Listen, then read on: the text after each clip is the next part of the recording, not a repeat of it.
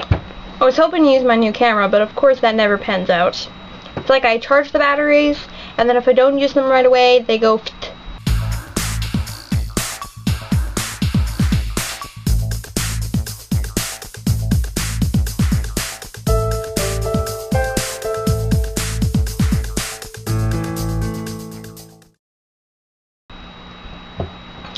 It is Friday, August what? I don't live by dates. August 6th. What a week. I don't know if you know this, but so much happened this week.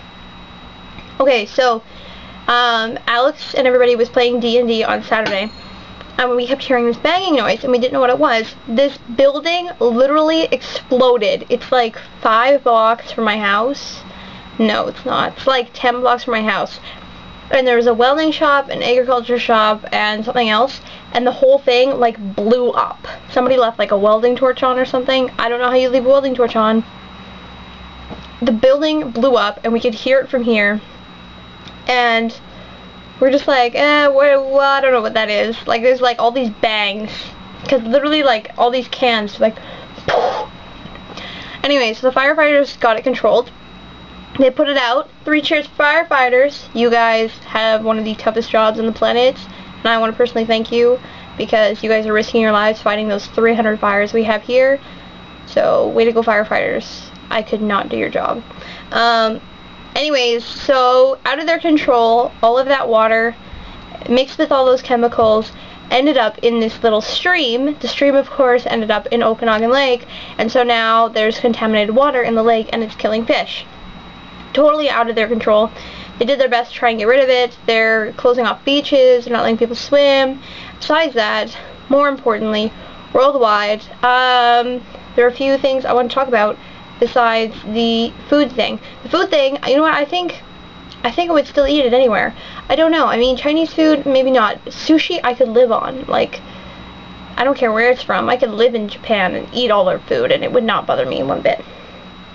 But I bet you it changes somewhere. Prop 8 was overturned. It was deemed against their civil rights. And I know we don't talk about our political views on here a lot because we wouldn't want to cause conflict. But I am personally one for the side of equality. But I think that everybody should be allowed to get married to whomever they want to get married to. I mean, in Japan you got people marrying video games. So why can't a guy marry a guy? I mean, true love has no boundaries.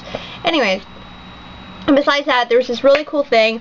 There's this little boy in Vancouver who has muscular dystrophy, and they found out he has about a 1-year live, and through Wish Foundation, the internet banded together, because he has a Twitter, banded together, raised money, and sent him on his dream journey to New York to go see Central Park. I don't know if you heard about this. Anyways, they get to Central Park, and his wheelchair is destroyed. Air Canada completely destroyed his wheelchair.